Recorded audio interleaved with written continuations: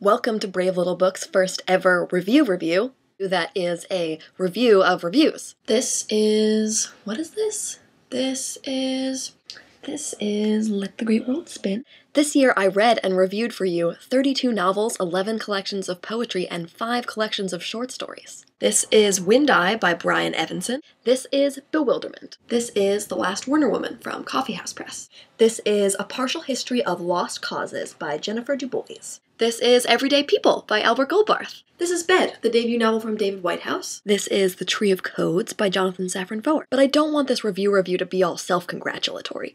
Instead, I was hoping to look back at all these books and be able to say something about contemporary literature. That everything I read and reviewed this past year for you, and that you watched and listened to, would be able to tell us something about who we are, and about the place and time in which we live, what it means to be a reader here and now.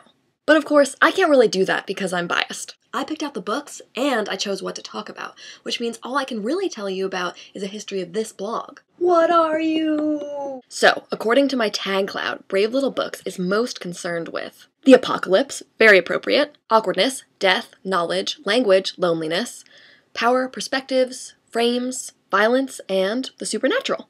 About man and nature, and also the nature of man. It's about the relationship between creation and destruction. Dead women, lost women, women left at the altar, all of these are revisited here. It's just how funny it is the way people come together, or drift apart depending on the situation. Soul-searching in an uncertain world. The end of the world? Violence, power, and control over cultural media.